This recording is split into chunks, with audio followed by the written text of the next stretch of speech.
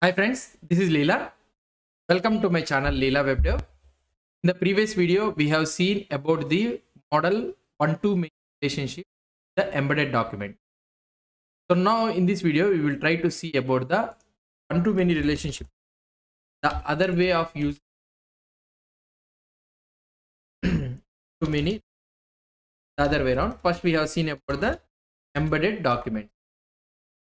Embedded documents. That is nothing but person to the address. Now, let's say that in this video, we will see about the subset pattern. What is the subset pattern? Let's try to see about this. Now, let's say that, for example, a potential problem, normally the problem with the embedded document pattern, what we have seen the person to, right? That is one type of pattern. The problem with this embedded document pattern is that it can lead to large documents. So, for example, what I can say is something like it can lead to large documents. For example, let's say that you are having a and you are combining the address of that person. So that means let's say that he has a 10 addresses. So that means the document size will be becoming somewhat big. And if you think that these addresses are unbound, so that means those are unlimited. Okay, so those are not confined to the, if it is confined to the 10 means okay, fine. So if document is also becoming big means, so it is have some restriction. But if it is unbounded, so that means it is an unlimited thing, then it can lead to the very large document. Normally the document size, it should be in the MongoDB, the limit 16 MB per each document, not for collection. Then in this case, we can use this subset pattern to only access the data which is required by the application instead of the entire set of embedded document data. Here when you are having this, want to use this document thing, and you are having this embedded document is unlimited, then you can use this subset pattern, only access the data which is required by the application of the entire set of. So I think you got confused. Let's say that I will try to give you an example so that you will understand. We will take the product example. I will not try to give the demo example for this one. Just I will try to explain you orally so that you will understand. Let's say that I have a product and this product has an ID. You already know this product has an ID. ID is equal, and we have of that product. Like this, you having price, you can have the price.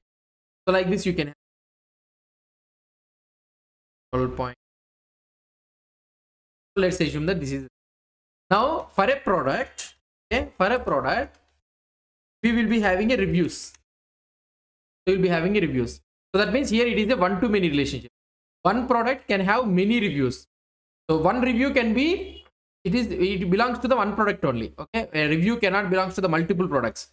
A review belongs to the one product only. So that means a product can have multiple reviews. That means many reviews. So a review belongs to the product. So like this, you need to teach the relationship between these two. That product can have many reviews and a review belongs to the one product only. That means a review can have, each review has only one product. Each review cannot have many products. That means a review belongs to a product and product can have many reviews. So like this, you can assume. Now let's say that these reviews, if you try to see the reviews, we cannot restrict that reviews to the only 10 reviews or 100 reviews. A product, if it is purchased, means we can have hundreds of reviews. So this is an unlimited thing. Okay, so this is an unlimited thing. Now let's say that here, if you want to use the reviews here, so I can have a reviews like this, that is an array, and here you can have one review thing like what I can review text. I can take, I can write some text, and we can have an author as reviewed. So like this, we can have some details. So I can have the same thing. So like this, we'll be going on having the reviews. So now you have these reviews. Now if you assume that you can have thousands of reviews for each product, if you try to maintain these reviews in as an embedded document in the product details, document will become very big. So for that reason, what we can do is, so we can have a reference. That means we have a reviews, a collection, and in this collection you can copy these all the documents, and I can. So these are all the reviews we can have it. These are the have multiple. So these are the reviews. Now for each review we can assign something like what I can say. For each review we can assign something like product ID for this, right? So we will be having a product ID. I can assign product ID of 1. So like this we will be having for each one product ID. Like this I can assign. So now it is fine. So we don't have this one reviews in the product. Now we have a product and we have a review collection.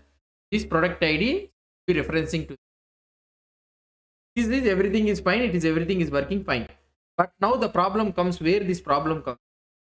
And now I want to show that whenever I am trying to show a product in an application, let's say that in an online application, okay, in an online application or mobile application, when I am showing a product details, trying to show a product details, I want to show recent 10 reviews.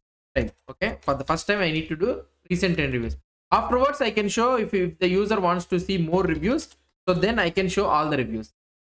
Now by default we need, whenever we are trying to show the product details, by default we need to show the recent 10 reviews, so that afterwards when the user clicks on the more reviews, then I can go to collection and get all the reviews. But here whenever we want to get the recent 10 reviews, then first we need, again I need to query to get the recent 10 reviews. That means we are making 2 queries again. So this causes the resource usage. We are using the resource more. So what can we do here? Subset pattern. We can have a review section here, and we can store the recent.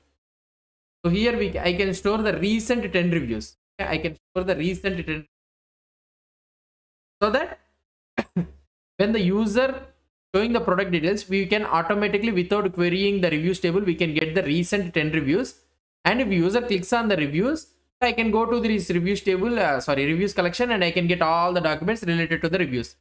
So that is fine, right? So this is called as a subset pattern. So depending on the requirement, we need to think. So what we are trying to do? So we are trying to something like storing the 10 most recent reviews in the product collection. Only the required subset of the overall data is written to the product collection. If user wants to see additional reviews, the application makes a call to the review collection. That is the thing I am trying to do. So this is one of the concept which we can do. Now here we are having some trade-offs. Say trade-offs means disadvantage. Using smaller documents containing more frequently accessed data reduces the overall size of the working set. So this is common. So using the smaller documents, so frequently accessed data, so we can, the smaller documents results in improved read performance for the data that the application accesses most frequently.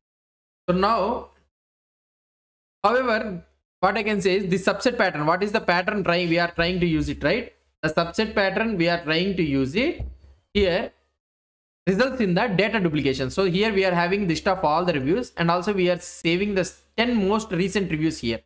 So this results in the data duplication. Right now we are having the reviews in the 2 places.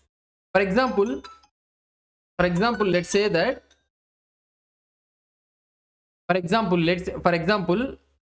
say that in this example. So in this example, what we are trying to say, reviews are maintained in the both the product collection and also in the reviews collection.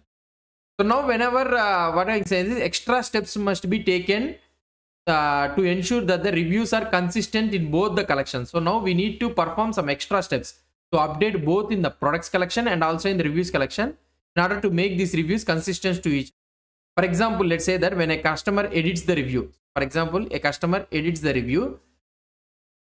now the application, what it has to do, it has to make 2 write operations. That means first it needs to update it in the reviews, and also it needs to check in the reviews, that is whether it is present products collection, that whether that review is present in this 10 most recent reviews are there. If it is present, means I need to update here it also. So that means I need to perform 2 write operations. So now we need to update both in the product collection, and also another one we need to update in the reviews collection also. So this causes some duplication thing. And also you must also has to implement a logic in your application to ensure that the reviews in the product collection are always the 10 most reviews. Okay, so the 10 most reviews only, it should be always the 10 recent reviews only, it should be there, and you need to ensure that these are there or not the product collection. So these type of trade-offs, disadvantages are there.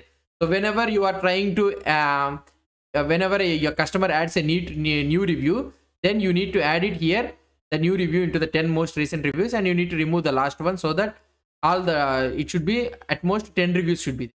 And also whenever they are trying to update the review, you need to delete that review, you need to update the review in the reviews collection and also in the products collection. For example, when they are trying to delete a review, so you need to delete in the reviews collection, and also you need to check here in the product collection, I need to review, I need to delete. So these are some of the disadvantages so maintained in the subset pattern. But I'm telling you that whenever you want to show, that depends on your requirements, application requirements, and all those things. Whenever you are having scenarios like this, you need to do like this.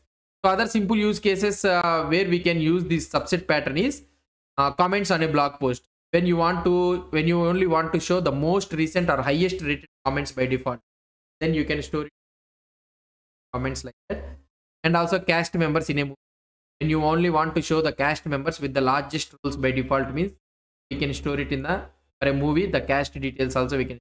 For example, let's say that we have a movie and we know that hero, the lead role, hero, and all the main lead roles. So now movie will be having cast and separate collection you are having, means when you query the movie and you query the cast also. Instead of that one, you can get the 4-5 recent lead roles, so you can add it to the collection, so that by querying on the movie you can get the lead. So if you want to more cast, means they can go to the cast collection. So these are all some of the scenarios where you may be coming into the scenarios that to maintain a subset pattern, maintaining the most recent reviews or recent thing, highest rated comments, something like that, the same product collection, so that without using any query we can get the default thing. So this is all about the subset pattern in the one-to-many relationship. The next video we will try to see one-to-many relationship with a document reference. So how it will be with a document reference, let's try.